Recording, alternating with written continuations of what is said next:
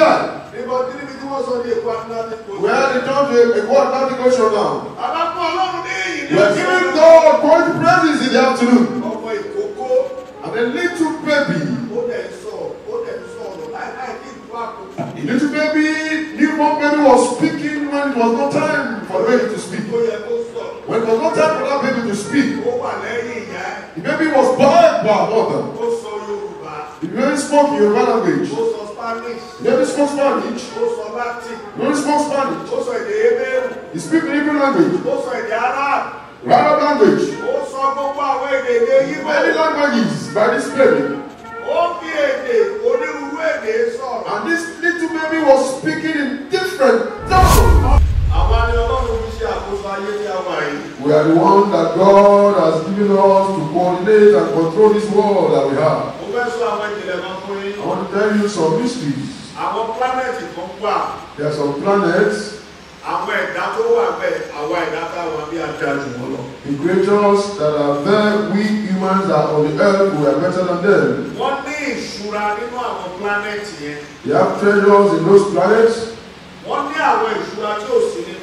They have a lot of treasures that we don't have in this world. And this world that we are in, we need it from them.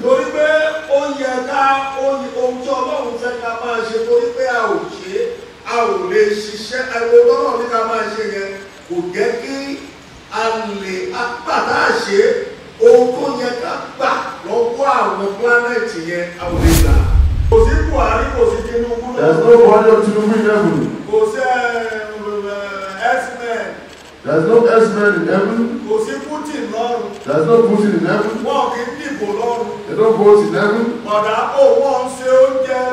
They don't cook food in heaven. The Bible made us understand that the angels that will take care of us. God will open the heavens that He ought not to open. To pour the treasures of knowledge unto us. And if someone has the act of holiness, is also full of the praises of God, God will make such person to know what the world does not know. God will make him to know what the world does not know. Praises unto this God. Will collect some things from the hand of God. Will release the treasures of God unto His people. Praises unto God.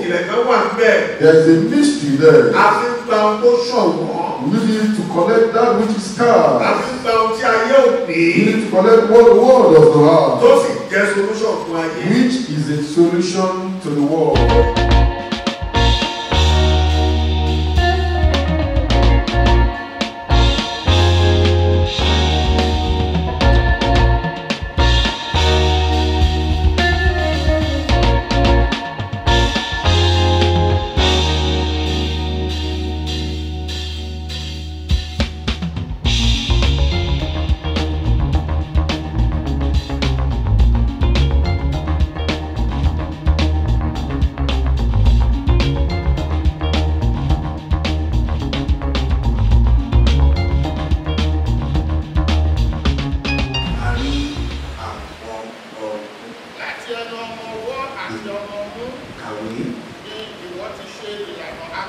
Yes.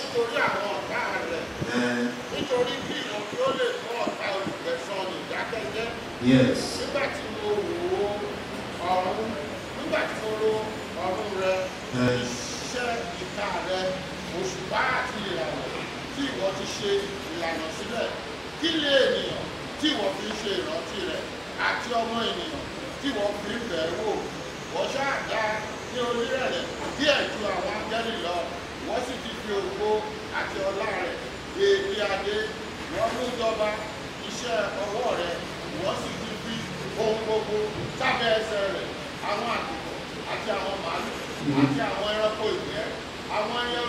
Àwọn ènìyàn nìyẹn ó fi ohun gbogbo sí abẹ́ ẹsẹ̀ wa. He has put everything under our feet. Go and have your seat. Ó fi ohun gbogbo. He has put everything. Ohun gbogbo All pátápátá. things. Tẹ́ bá wo ọ̀rọ̀ yẹn bẹ́ẹ̀, Ọlọ́run You ṣe see wá that lọ́wọ́ word? gan-an God really glorify us ju àwọn áńgẹ́lì lọ. more than the angels. Ìdí nìyí tó yẹ ká dúpẹ́ lọ́wọ́ rẹ̀. And the reason is this, why we must give thanks to Him. Praise the Lord. Hallelujah. Àwọn ènìyàn a ò fi ọpẹ́ fún Ọlọ́run. We humans, we don't know how to give thanks to God. Kò yá wa lára láti fi ògo fún orúkọ rẹ̀. We are not always in the mood and hasty to give thanks to His name. Nígbà wo bá ṣe ń yin Ọlọ́run wa fọ́nì sí i? If I look at the way we normally praise God, it's not funny. Irú àyà ọjọ́ èdè láwọn àkókò kan níbi tí àwa ń wà. Èyí ni o. A day like this, sometimes ago where we are, it is praises all through. 7 hours na bí praise Ọlọ́run. We will praising God for good 7 hours. Láwọn àkókò ìbáyà kì í sọ̀rọ̀ Ọlọ́run o. In a time like this, then we don't discuss the word of God. Èyí ni. His praises all through. Èyí ni. Praises all through. Ẹ máa rí àwọn Ọlọ́run fi fẹ́ ká máa róòlù ẹ̀kọ́. You will see those that God has bestowed with His blessings. They'll be rolling on the floor, praising God. Ọjọ́ ìsinmi báyìí ni. A day like this is a day of praises all through. Ó yẹ ká mọ rírì Ọlọ́run tó dá wa. We need to know the work and appreciate the God that created all. Àgbàmọ̀ni Ọlọ́run dá wa gan. We don't know, but God created us well. Ìjìnlẹ̀ tí Ọlọ́run fún wa ó kọjá bẹ́ẹ̀. The mystery that God gave us is more than that. Àwọn ìjìnlẹ̀ kan sì wà tó sì tàbẹ́ ni wípé àwa èèyàn àfẹ́ jọ̀wọ́ wa, àfẹ́ jọ̀wọ́ ara wa fún Ọlọ́run ká lè wọlé ìjìnlẹ̀ yẹn. And there are some mysteries that God has given us that we human, we don't want to release ourselves so that we can enter into that mystery. Ṣé ẹni ó gbé gbogbo ẹ̀kún ayé òpèlè wa lọ́wọ́ tán pátápátá? He has given us the fullness of the world. Ó sì yẹ ká mọ rírì rẹ̀. And we know we ought to appreciate Him and know His work. Ó yẹ ká mọ rírì rẹ̀ gan. We ought to appreciate Him and know His work. Ó yẹ ká mọ rírì rẹ̀. We ought to appreciate Him and know His work. Ó yẹ ká mọ bí a ti lè máa ní Ọlọ́run. We ought to know how to praise God. Bíbélì ni ó dá wa fún èyè. The Bible says He created us for His praises. Ó dá torí ìyè. Because of praises. Kì í ṣe nítorí ẹ̀ṣẹ̀. Not because of sin. Kì í ṣe nítorí ẹ̀ṣẹ̀. Not because of sin. Ó dá wa fún ìyè rẹ̀. He created us for His praises. Àbẹ̀yẹ. And we are not praising Him. Praise the Lord. Hallelujah. Ẹgbẹ́ hallelujah dada. Hallelujah. Àwa ni Ọlọ́run fi ṣe àkóso ayé tí a wà yìí. We are the one that God has given us to coordinate and control this world that we have. Mo fẹ́ sọ àwọn ìjìnlẹ̀ kan fún yín. I want to tell you some mysteries. Àwọn pílánẹ̀tì kan wà. There are some planets. Àwọn ẹ̀dá tó wà bẹ́ẹ̀, àwọn ẹ̀dá táwọn bí a dá jù wọ́n lọ. The creatures that are there, we humans that are on the earth, we are better than them. Wọ́n ní ìṣúra nínú àwọn pílánẹ̀tì yẹn. They have treasures in those planets. Wọ́n ní àwọn ìṣúra tí ò sí nínú ayé. They have a lot of treasures that we don't have in this world. Tí ayé tí a wà yìí ní ìdìlọ́wọ́ wọn. And this world that we are in, we need it from them. Torí pé ó yẹ ká ohun tí Ọlọ́run fẹ́ ká máa ṣe torí pé a ò ṣe é. A ò lè ṣiṣẹ́ ẹ̀rọ lọ́rọ̀ ní ká máa ṣe yẹn kò jẹ́ kí a lè apàdá ṣe ohun tó yẹ ká gbà lọ́wọ́ àwọn pílánẹ̀tì yẹn a ò lè gbà. Because what God is expecting from us, which we are not doing, then we are not getting what we ought to get from those planets. Ẹ̀sìkìsà Ọlọ́run dá àwọn ènìyàn kan. God created us, we humans, very well. Praise the Lord. Hallelujah.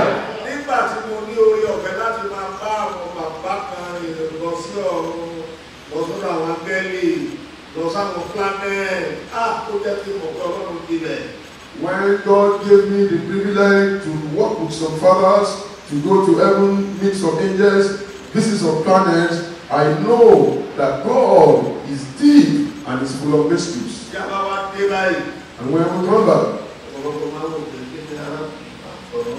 many will be thinking, what is this man saying? When we come back, Baba Maya will be telling us that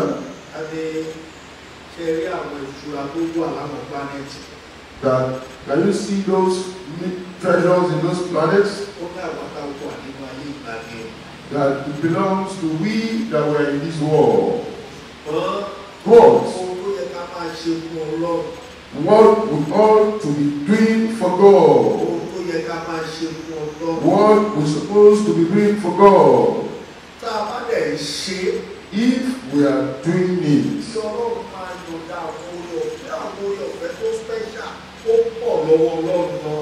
that God will release some special grace for us, because God has a lot of grace that are special. That the Father always made me to understand that the way God created us, He created us for His comfort.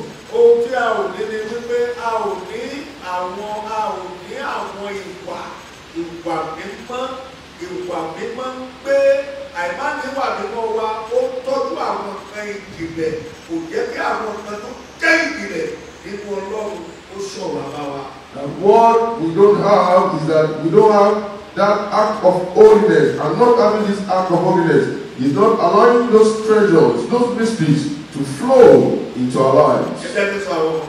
Let me tell you something. If you have that of holiness and will praise God, God will open the heavens that He ought not to open. To pour the treasures of knowledge unto us. And if someone has the act of holiness, is also full of the praises of God, God will make such person to know what the world does not know. God will make him to know what the world does not know. Praises unto this God will collect some things from the hand of God. Will release the treasures of God unto His people. Praises unto God. There is a mystery there. We need to collect that which is scarce. We need to collect what the world does not have, which is a solution to the world. Because we don't live a life of holiness, we don't have the attitude of holiness. He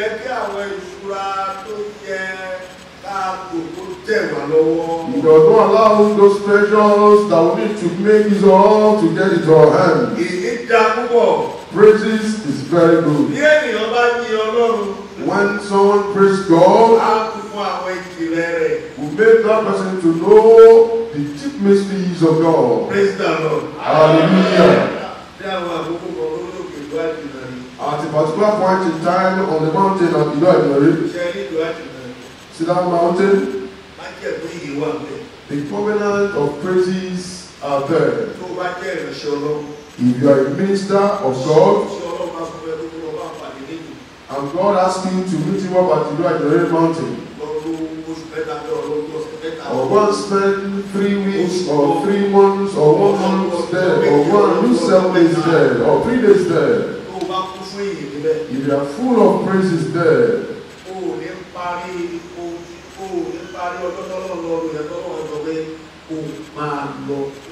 you will not finish the number of days that God has asked you to go and spend in His presence before He will release you that you should go. Because in this particular place, I, your son, standing before you, I normally give God praises there. Great men of God that normally come there, they don't understand me. He got to a particular stage that we were suspecting me.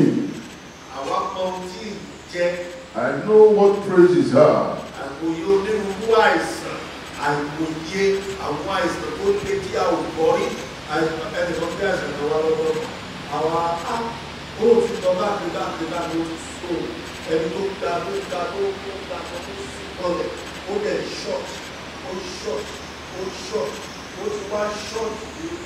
Short, ìgbà òjíṣọ́ ló gbà lọ́wọ́ kékeré àgbàlagbà ẹni tó sí pẹ̀lú ìgbà kan gbé pípẹ́ kan fi wọ̀ wá ó ga mọ́tò ló gbà nígbà tí lẹ́gbẹ̀ẹ́ èkó yìí ó sí pọlẹ̀ ó ga mọ́ ó lápì ó dẹ̀ short wọ́n ti náwó ó ti káàkiri ó ti lọ ìkó ìwò fún treatment fún medical issue wọ́n ò rí ṣe. Uncountable sicknesses that we can't even number. A particular man that was empty, tall, selling cars, had a sickness, and this sickness made him to be losing in height and in weight. He has traveled to every place to get solution, but no solution. He came up to the mountain by himself.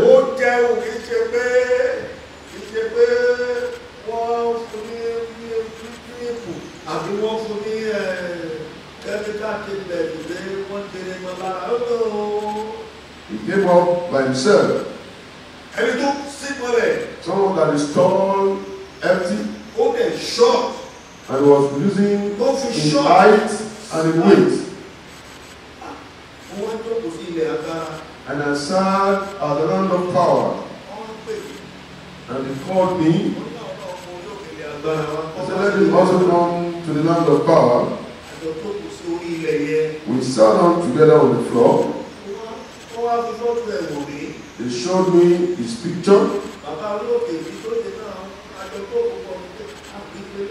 I was with the father in charge of the mountain that we've not seen this before.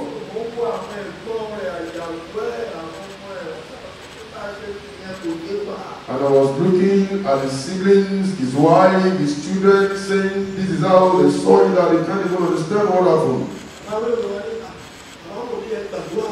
And the Bible said, Prophet, pray. I said, let's prostrate and pray. We were praying. Lord, what do we for? And he said, praise me. And let me show how great I am in his life. So it is praises that will restore him back to his position, to his stature. The Lord said it is praises that he wants to use to work. I want to show my greatness. God is great, is mighty. When God said his great, is big, actually that is what he is. And we started praising God. No drum, no trumpet, no instrument. Just clapping our hands and the bell of salvation. We were praising him with our voices.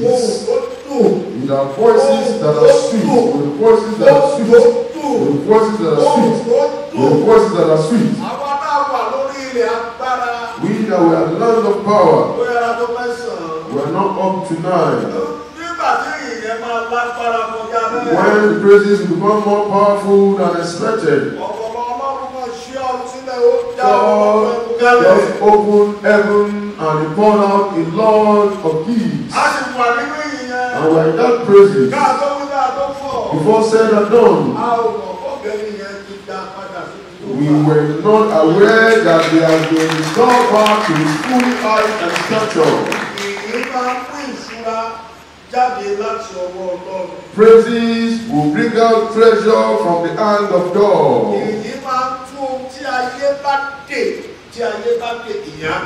Praises will tie what the world has tied down.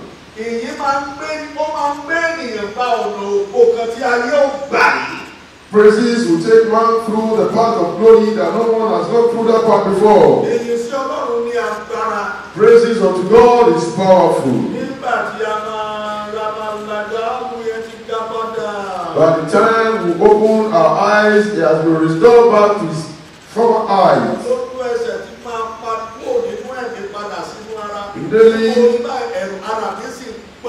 Immediately, I left the spirit realm back to the physical realm, and I saw him. I was shaking.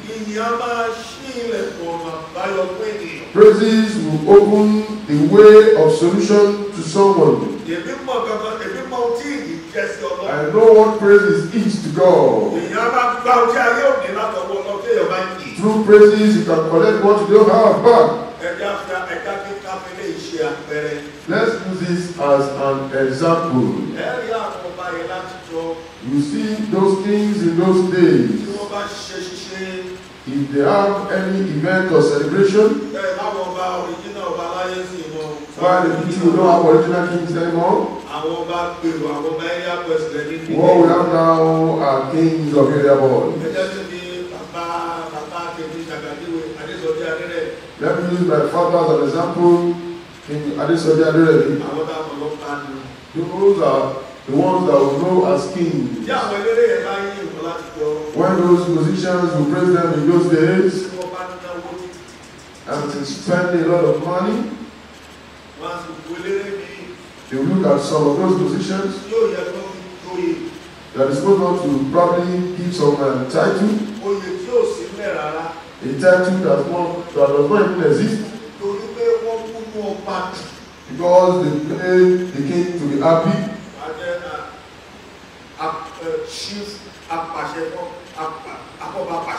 They will just come up with a title and give him a title and empower him immediately. Just using it as an example. When we praise God and we make God happy, He will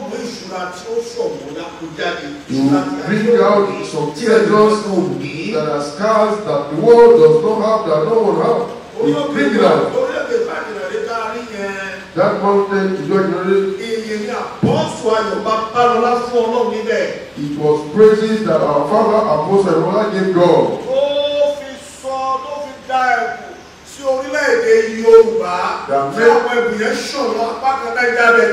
That made God to release his blessings into the Yoruba land, and some of them flew.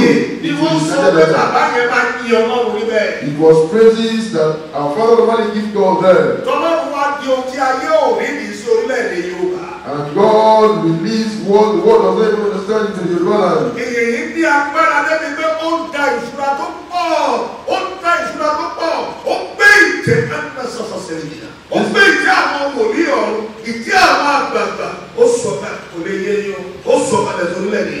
These praises were so powerful that God released the throne of the prophets that you can't even understand into Yoruba land.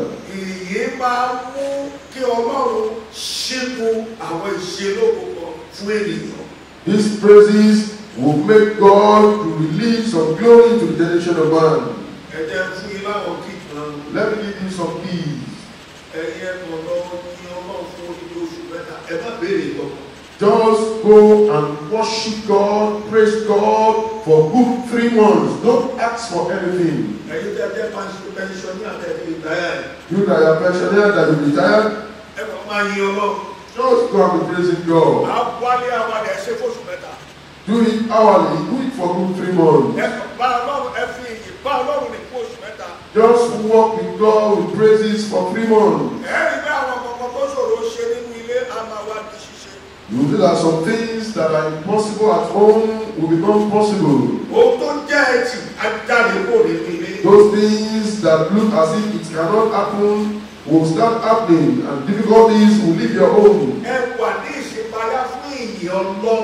Be in an open understanding, be in the realm for praises of God. Let the mind be open. Praise the Lord. Hallelujah.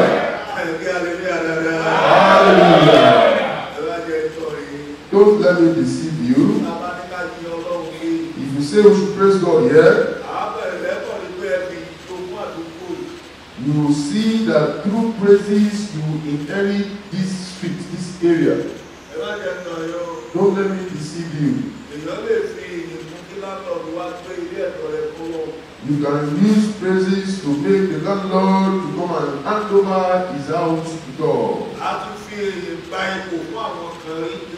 We have used praises to get some position for some people which they never qualified for.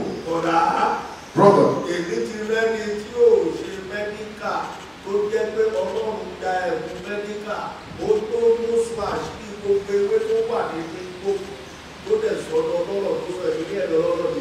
I've seen someone does not have a medical knowledge, but through praises, God gave him the secret of all the leaves in the forest, and that made that person to be prosperous today. Praises unto God. You will not be sick in your body.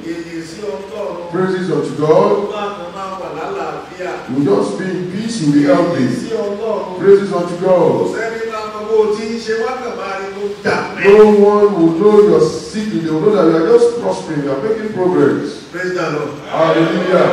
Hallelujah. I don't have any company, I've not established any company. But I know that God gave me that covenant to spend money. I don't beg anyone for money. Don't let me deceive you.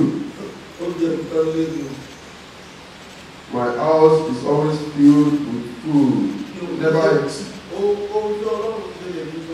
I'm telling you what God is doing. My house is never empty of food.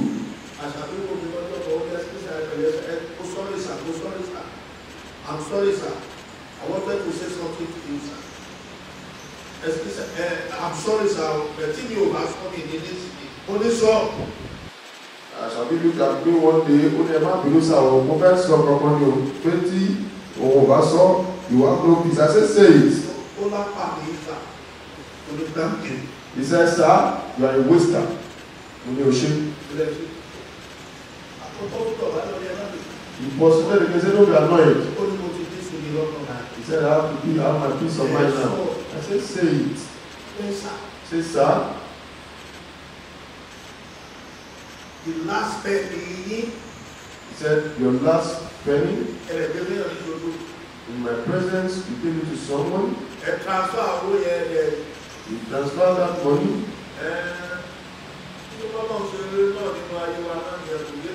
I said, that is God in my life. I don't have an understanding of it too. He said, sir, don't be annoyed. I can't say the demon have my peace. Amen. Have he now sits down. He was interviewing me. We were talking together. And just now I was opening my phone. I opened my phone, I put it on the table. I opened it in his presence. He was seeing it. And now he plays the ringing phone of the tone.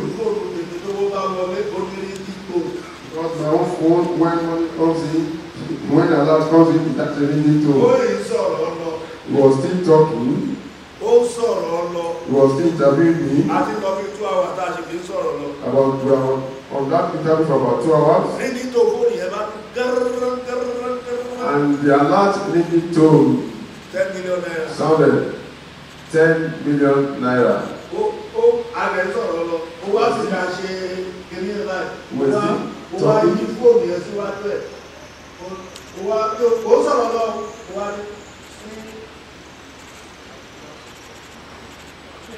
And I open up the message and I show him the alert. Only Jesus. Oh, Jesus. And he screamed Jesus. I said, no, don't shout Jesus.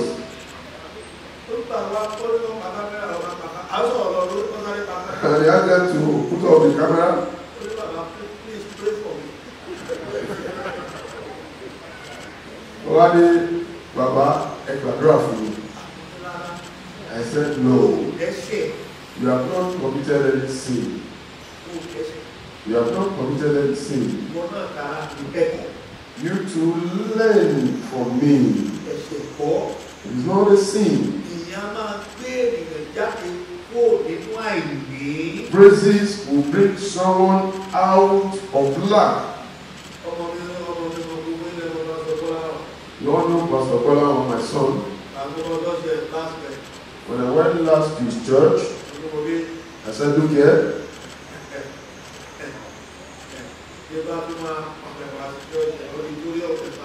By the time I will come back to your church, I'm going to enter into an auditorium. I gave him money and he was surprised. I said, don't worry. Don't worry. Now, that miracle is taking place now. Praises. Praises will make your heart to be relieved. Will make your will leave your heart to have peace of mind. You just give God praises, you understand what I'm saying better. We can use praises to get healing for someone from the hand of God. Many of you that you praise God, you are full of pride. You brag a lot. Why praising God?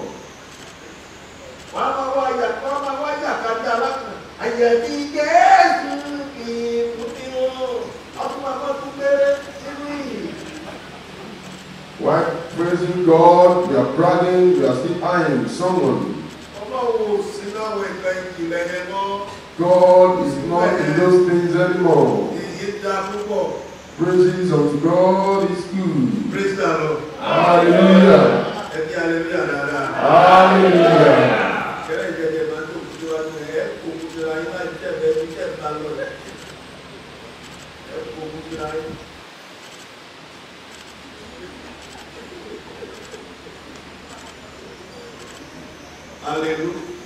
Hallelujah. Praises will change man's nature. Let's know how to praise God. Let's look at Psalm 57 verse 5.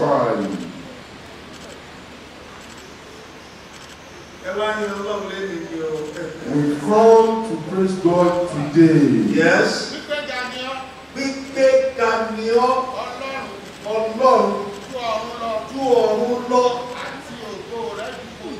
Àti ògo rẹ̀ ó ju gbogbo ayé lọ. Gbígbé ga ni ọ́, Ọlọ́run ju ọ̀run lọ. Àti ògo rẹ̀ ó ju gbogbo ayé àti ọ̀run lọ. Praise the Lord. Ẹ kí hallelujah dáadáa. Ọlọ́run ní ògo tó pọ̀. God has a lot of glory. But it is through praises that we can enter into the treasure of that glory.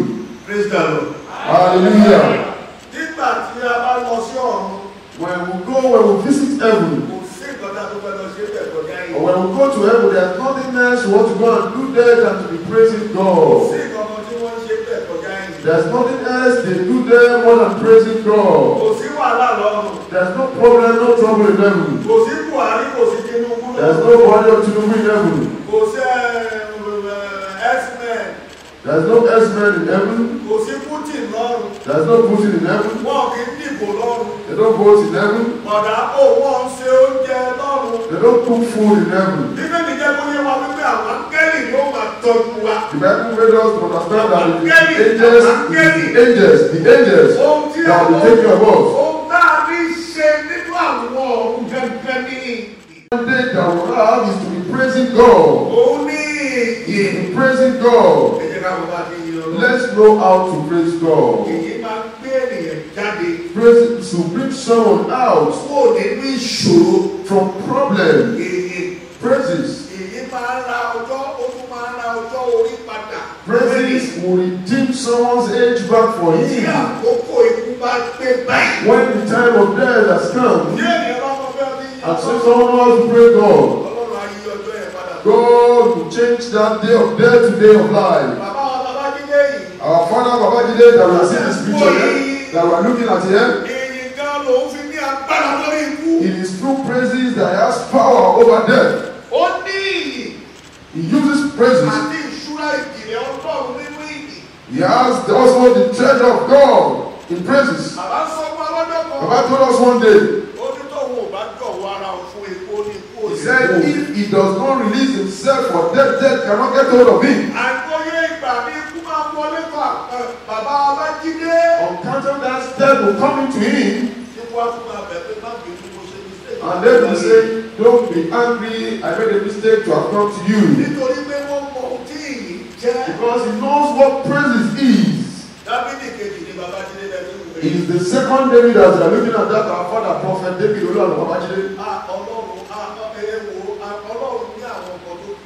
God has a lot of things.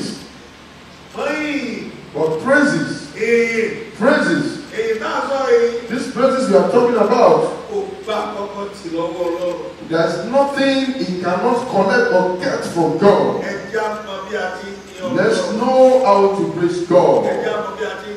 Let's know how to praise God. My brother, those as angels came to visit, they gave God praises. Paul and Silas, it was praises that opened the doors, the gates of prison for them. It is praises, nothing else. Praises is so powerful than prayer.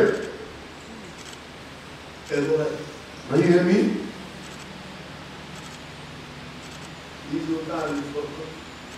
It's not what we can exhaust here. I will break it down for you that praises is powerful than prayer. If you look at Genesis to Revelation, is it written there that they prayed in heaven?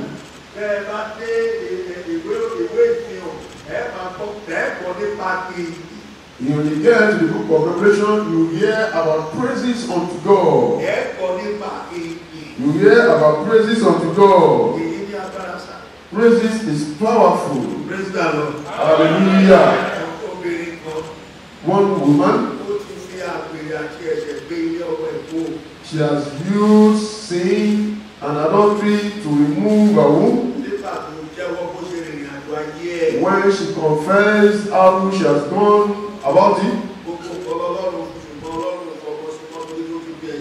God blessed her with all things, but God did not give her children because she has used sin to remove her womb. And she came to seek the face of God. God, what should we do? She has confessed. And the Lord said, praise me. And God sent angels and they restored and gave her back a new womb. Now, to the glory of God, she has 4 children now. Praises. Praises. Praises. Will give you victory, will overcome judgment. Victory will overcome sin. Praises. Hallelujah. If you know how to praise God, and if you committed the sin,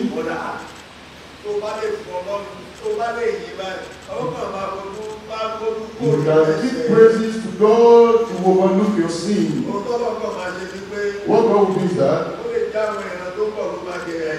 it can be your coming generation that will bear the consequence of the sin that you've committed. I'm telling you the things that David used to get God. Praises is so powerful.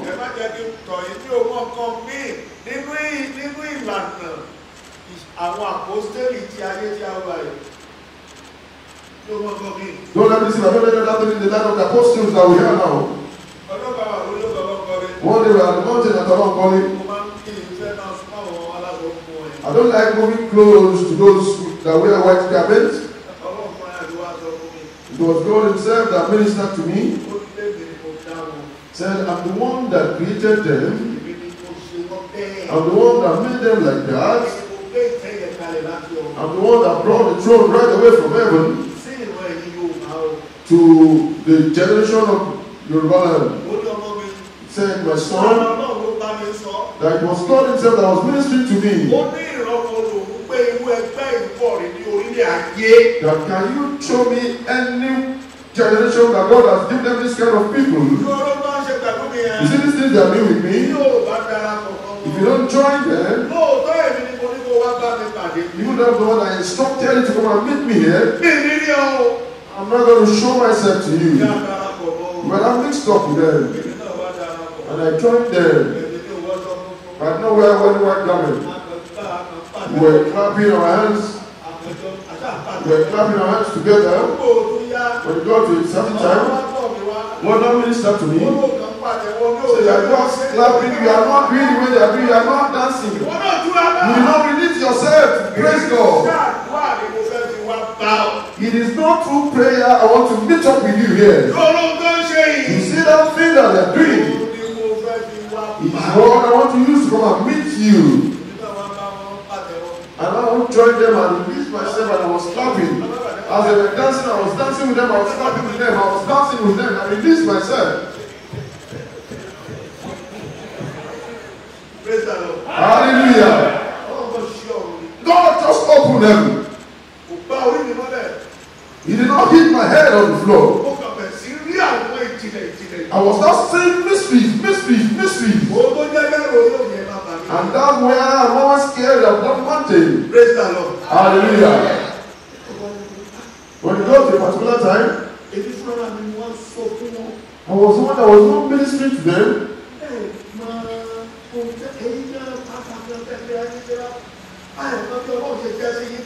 That you that you call yourself, you don't know how God is to you. And God took me into their mystery. I'm not a member of CAWERM and Seraphim. The son of Captain Adebayo called me from America. Okay. The daughter called me from America. The son called me from America. He said, Baba, please don't be annoyed. He said, I want to ask something. He said, is your father one of the senior prophets among the CAWERM and Seraphim? I said, no. He said, how come you know the secret of CAWERM and Seraphim? I said, you know you have the keys of praises. I said, Orimade came himself and released your treasures into my life. Praises is so powerful. Praises is so powerful. If you praise God to a certain level, you become a host of heaven. You turn into a host of heaven. You will sing in different nations. You turn into a host of heaven.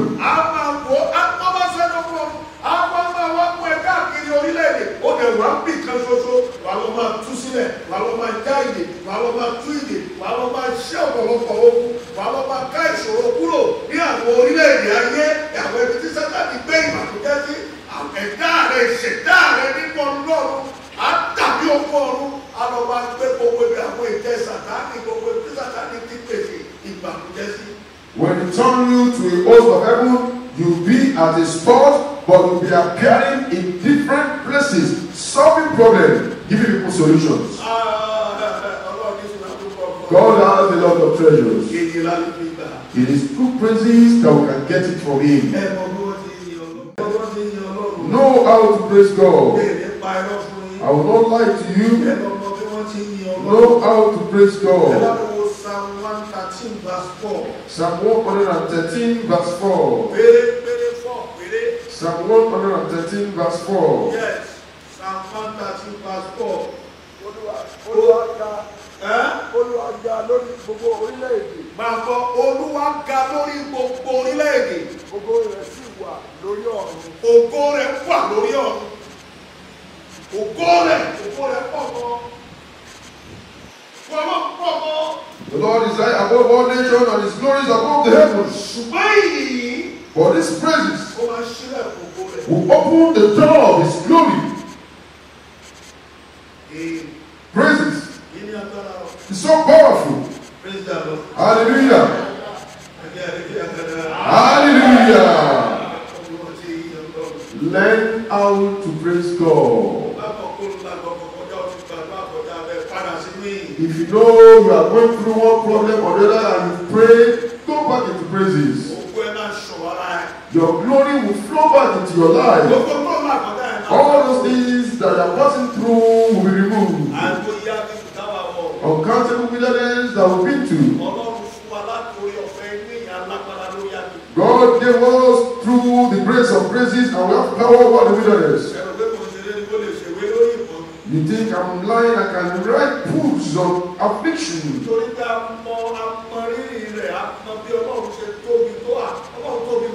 Because we know His word, we know how great God is. God is great. God is great. Amen. Amen. He said I'm the scientist of heaven. He took us to the department of technology in heaven. If the white men that are scientists, technologists, when they get there, they know nothing. Praises is so powerful. Give Him His praises. Praise Him. Praise Him. Praise Him. This our God is good. Psalm 148 verse 13. Praise is so good. Let the grace of praises come into your life. It will change you and it will make you solution to settle some words. Yes. Some lives.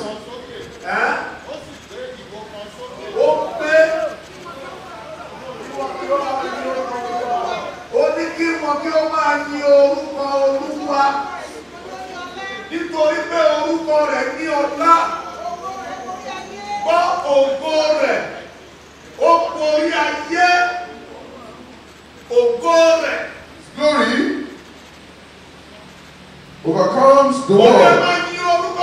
He said, praise the name of the Lord. Nítorí bí ògo rẹ̀ borí ayé. Because His praises covers and overcomes the world. Go and be praising God. The Lord said, my son, tell my people to praise me this year. Tell them to praise me this year. The Lord said some doors have been shut in this world that we are in. The Lord said, give me praise that I can open it up for my beloved.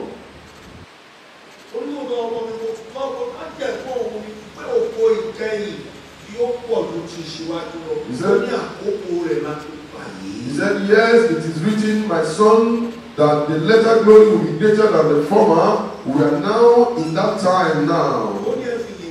He said, use praises to get it from me. Let me tell you one truth. I'm not trying to exalt myself. I'm not trying to exalt myself. Where we are,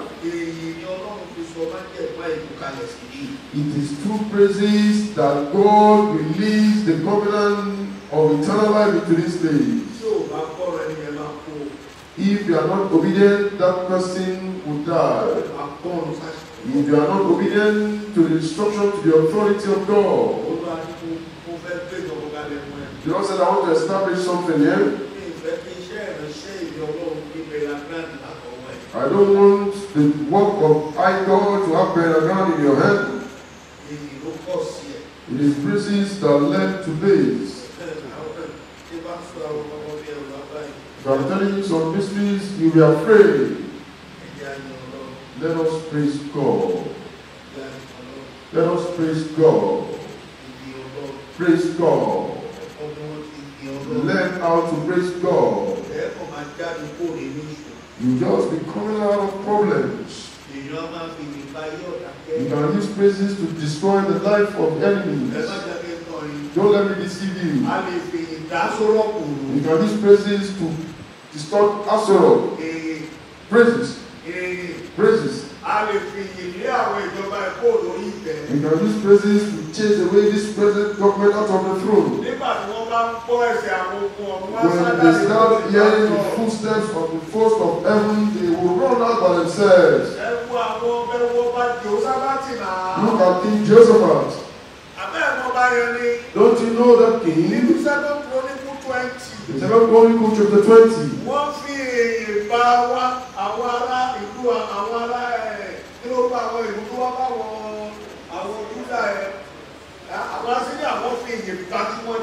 They used praises to destroy the Assyrians. The Bible says, in that their praises,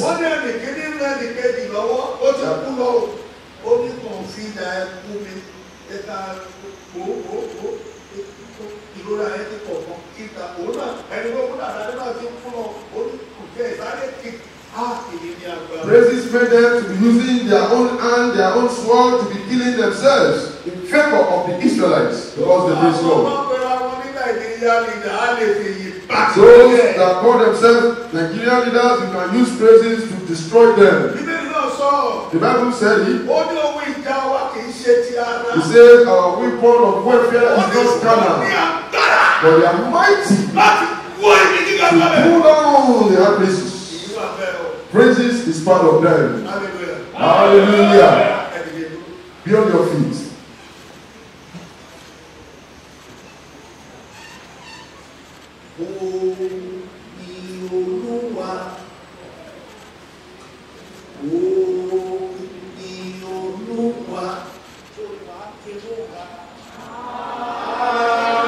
Shout at the top of your voice.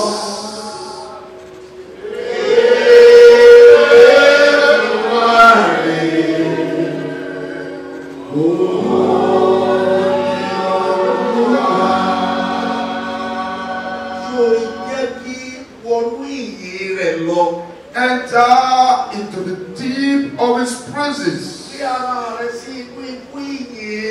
Put yourself inside the deep of his praises. You will see that some gifts, some sweetness will be coming out from the heart. The sweetness of the treasures of Almighty God.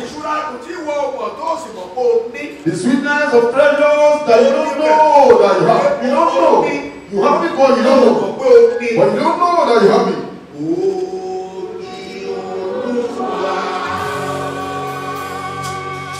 Oh,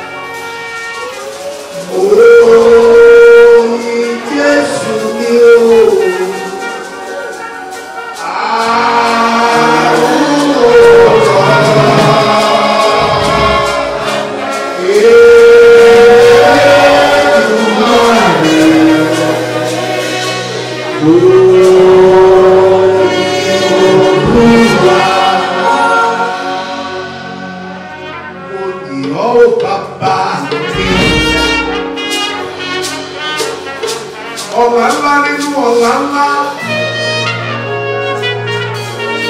Mo yìn ọ́ Olódùmarè.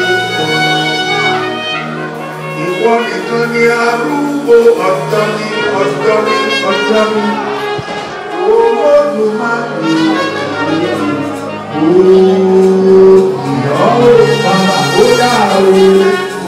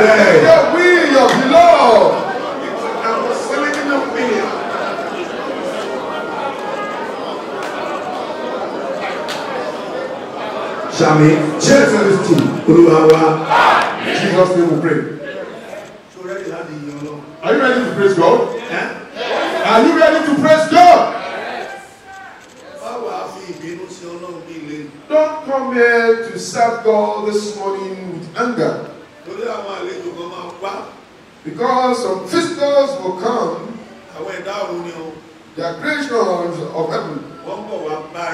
They will come and meet you. Don't come here because of anyone today.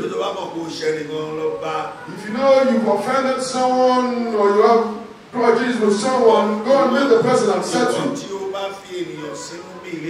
If you put you have anybody in mind today, you have grudges against anyone. What those creations of heaven are coming with, the one that is supposed to give you, the one in your life, they also retrieve it. They'll give to someone better than you, write it down. So it's better here that if you have grudges against anyone, if someone is here or the person is far away, pick up your phone. Even if the person is the one that offended you, you ask God, Yamunika, Baba Rashidi, Afa Shehu, I've forgiven you. I'm not more angry with you. If you can do it, something that is meaningful this week, I'm telling you what the Lord has told me. If you like, I know that my own inner head will not destroy that on the outside. Amen. Because we have generations of the devil, and there is nothing you can tell them. You better go and open up yourself and stop deceiving yourself.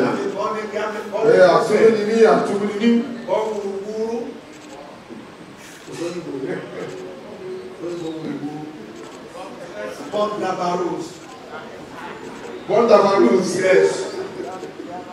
Bondabarus. We want to shout hallelujah. 7 powerful ones. I want glory. You must go and meet 7 people. Okay, that person that you think you have grudges with, go and meet that person to shout hallelujah. Go and shout hallelujah with that person. Let that spirit inside you shout hallelujah. That spirit of pride that makes you be full of yourself, that will make you just to be talking, saying gibberish here and there. You need to shout hallelujah for that spirit to leave you. That spirit of rebellion, that spirit of lasciviousness, you need to shout hallelujah. That spirit of adultery, you need to shout hallelujah. So that spirit will leave you. Now with 7 people to shout hallelujah. Watch yourself. If you shout hallelujah, the person is not happy, you just be happy. Is a prophet that said something to him or her? You are foolish. You are foolish.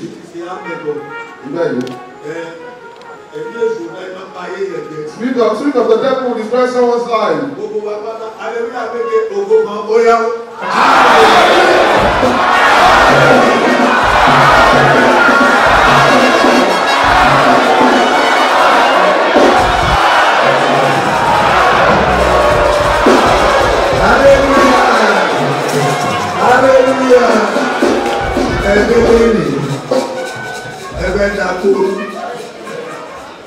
Tó pé eyín mẹ́ta sí eyín yóò gbìgbà tí yóò bẹ̀rẹ̀ ṣe pé eyín mẹ́ta sí hallelujah. Ọ̀tẹ̀lẹ̀ yóò fi tèèyàn bí èfi pé hallelujah ẹ̀. Some people they are shouting hallelujah with rebellious spirit. We shout 3 more and 1 glory. Let's watch ourselves. Use hallelujah to settle yourself. Let us know that will get up from you. You will pray, and the spirit of the devil is in you. Does not allow you to receive. You that word that is fighting your husband at home. Use hallelujah to settle with your husband.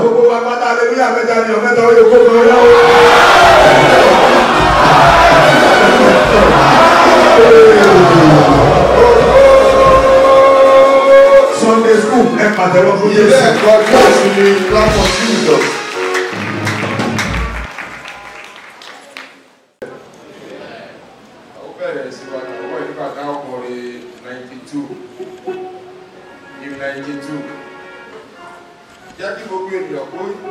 yìn ọ́ pé Olúwa bá pẹ̀lú mi ẹ̀yin ènìyàn rẹ̀ kí gbogbo ẹ̀dá alààyè máa yọ̀ ní orúkọ rẹ̀.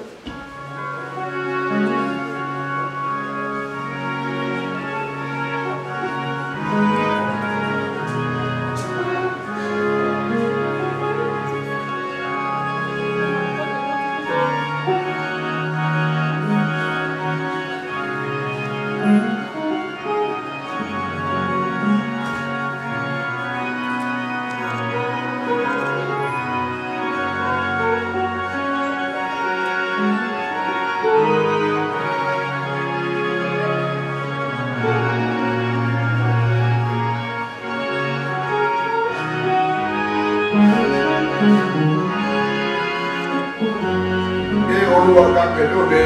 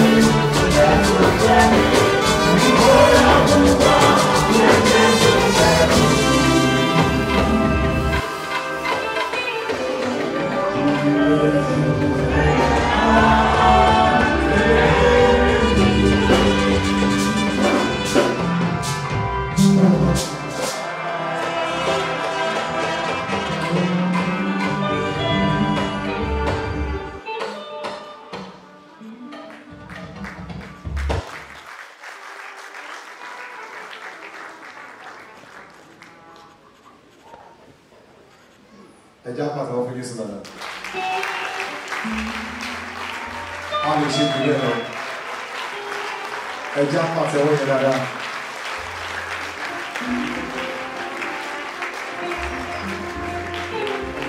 Sí olórí ayé sí ọba àwọn ọba fún ìyanu tó ṣe dájú wọ́n sí olúwa kó wọ́n ṣe fún ìyanu ọ̀sẹ̀ tó fọ́ yìí.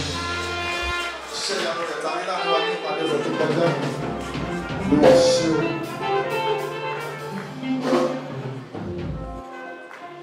Ọlọ́run tó dá wọn òkè yìí gbà mí, ẹ̀yin ni mo fi ọpẹ́ mi fún.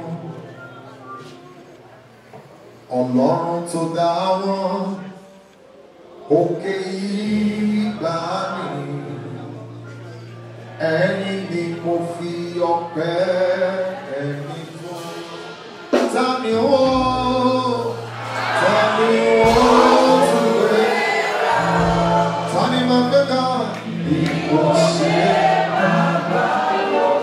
Ta ni máa gbé ká o? Ta ni wọ́n? Ta ni wọ́n fi gbogbo ọ̀pẹ́?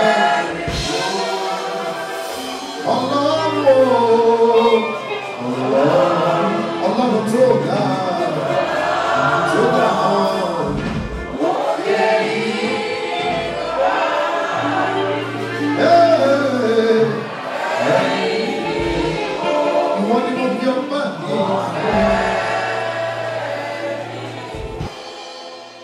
See all of the la kọrin hallelujah. See all of the la kọrin hallelujah. Ìgbà gbogbo àwa yóò máa kọrin hallelujah. Gbogbo ìyànjú ẹ̀ sókè wípé hallelujah. Sí ọ̀wọ̀ ẹni mímọ́ la kọrin hallelujah. Sí olùtùnú la kọrin hallelujah. Ìgbà gbogbo làwa yóò máa kọrin hallelujah. Everybody your hands on the sound. Hallelujah.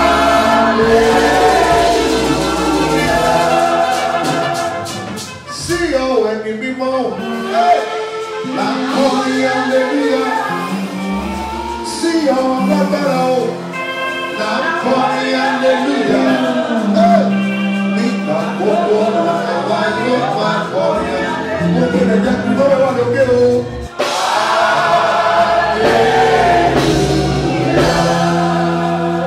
Ẹni tó ṣèyanu fún wa sí ọ̀nì ọ̀hún, sí ọ̀nì ọ̀hún. Ẹni tó jà fún wa, ìwọ náà ló ṣoore fún wa, ìwọ ló pa wá mọ́. Ẹni mímọ́ Ísírẹ́lì, àpáta ńlá ni ọ̀hún. Ẹni tí ó kọ̀ wá sílẹ̀, ó bá ìpinnu ọ̀tá jẹ́, ó bá ìpinnu òkùnkùn jẹ́, ó fún wa orí, ó sọ wá di aṣẹ́gun. Sí owó ní ìyanu là ń kọ́ ní hallelujah.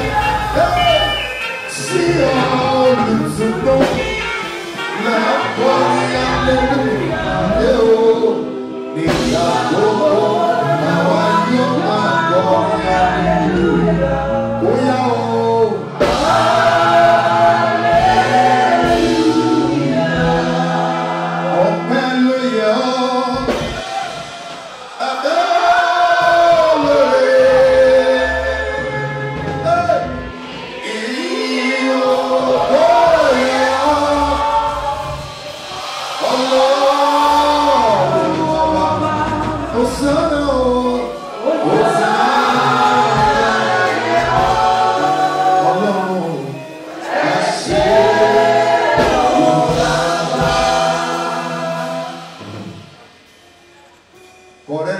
Smile unto God. Smile. Smile. Let me see that your smile again. I want you to smile. And you know the one that you want to do and smile. What is that? Go lack no rain is here.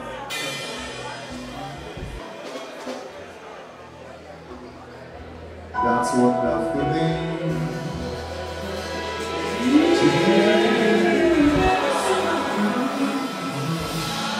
That's what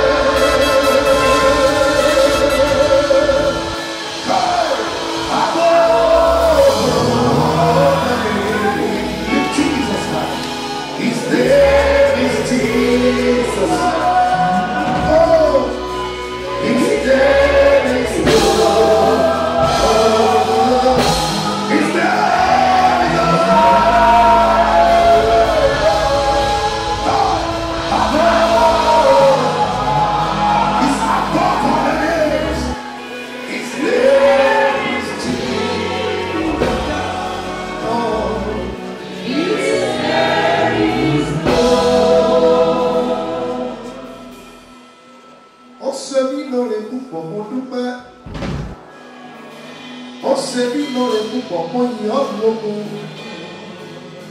Ìbá má ṣe pé mo ní Jésù ní bàbá. Ìbá má ṣe pé mo ní Jésù ní bàbá o. Gbogbo ayé ìgbàgbọ́ ìbí. Bàbá ó ṣe òkú ìtọ́jú. Ẹni lọ́nà ló gbọ́ ní kó sọ̀rọ̀ sókè. Jésù ó ṣe òkú ìtọ́jú mi. Torí pé ìbá má ṣe pé mo ní Jésù ní bàbá. Mo ní ọ̀nì bàbá. Ìbá má ṣe pé mo ní Jésù ní bàbá. Gbogbo ayé o. Gbogbo ayé.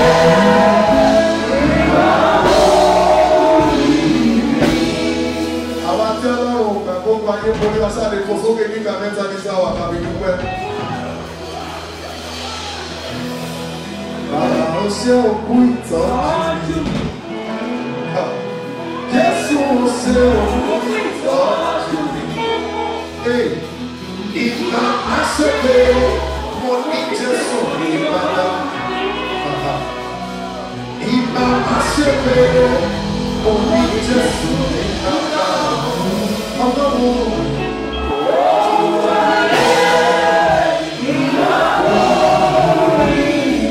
Títí láíláí ọpẹ́ mi lọ́wọ́ rẹ̀.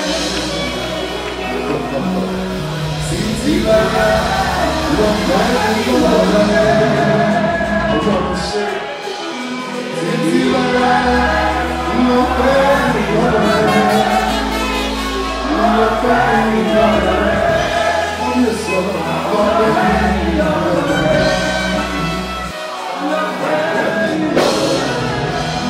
Ẹja demonstrate ilé bá a ṣe láìjá jẹ́ nípa jẹ́ gbé ìfọ̀ náà. Mo gbé fún ọ, mo gbé fún ọ. Mo gbé fún ọ, mo gbé fún ọ. Ìbí rèé o, mo gbé fún ọ. Àwọn akábẹ́ ń gbé ìyẹn fún ẹja demonstrate náà kan wá bá ṣe fẹ́ gbé. Mo gbé fún ọ, mo gbé fún ọ. To you. Hey!